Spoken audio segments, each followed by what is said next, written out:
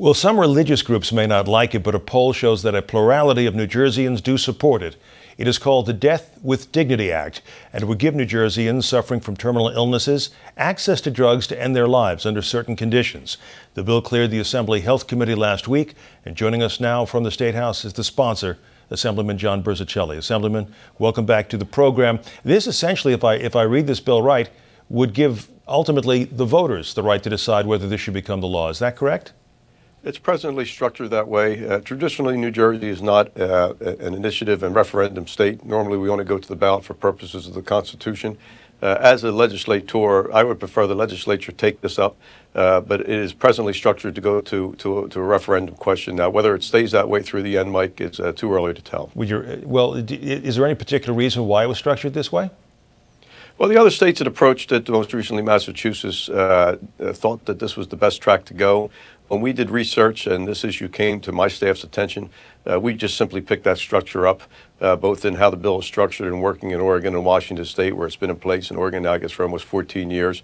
So it just made sense to just pick it up as it was, fine-tune it to New Jersey's statute language, and to let it stand from start to finish as the other states had approached it. But now as we get into it, I think we'll have additional discussion as to whether a referendum is the way to go. Tell me how this would work. Who would actually qualify for this, and what would actually happen? I mean, it wouldn't be as simple as somebody saying, I've got this diagnosis, I walk to the pharmacist, he gives me medicine, and I go home and I take this profound and final act, right?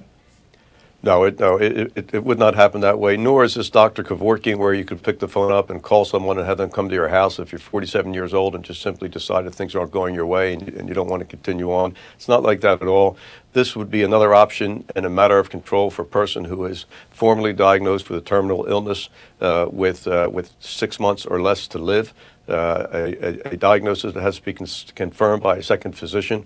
And so if you're in that spot and you choose that you would like to have this control and available to you, you would tell your doctor that. If your doctor was willing to participate, there'd be a certification. You'd have to sign something. It couldn't be coerced by family members, have to be witnessed by an independent party. And then there's a 15-day wait period.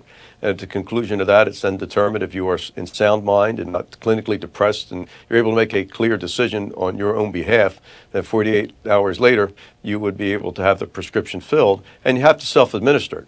Many people in Oregon, which we've looked at very closely, get the prescription and don't use it for one reason or another, either because they choose not to or because their situation improves, or they just like the idea of having control of their circumstances. So it's a very personal decision. It really comes down to the individual, their mind, their conscience, and what they think is best for them. And all statistics indicate that those who would choose to take this route are really a very small minority of those who are in the home stretch. I understand this is not just an abstract issue to you as well. You actually, your sister-in-law, if I understand correctly, testified about some family members who have been through situations where they might have perhaps been able to benefit from this law. Well, that was a pretty powerful moment for my sister-in-law, Claudia. She had asked to come and testify. This bill was worked on and dropped absent of my talking to her about it. And after the Star-Ledger story ran, when the bill was initially dropped, it was dropped very quietly. She called to remind me of the circumstances of her father, which I remembered. She was married to my brother at that time. And she was very clear that her father, who ended up taking his life by suicide and a firearm, if this option had been available, would have chosen this way, and then the family would have been able to say goodbye, and it would have been on his terms. And then the scars of having to find him as they did would not remain as they do to this day. So that's another dimension to this discussion. We're doing this discussion on a day when the Pope has announced that he intends to step down from his position. Obviously, there's been strong resistance from the Catholic Church and from other religious denominations as well to this kind of concept. Do you expect a lot of resistance, organized resistance, if this bill goes further?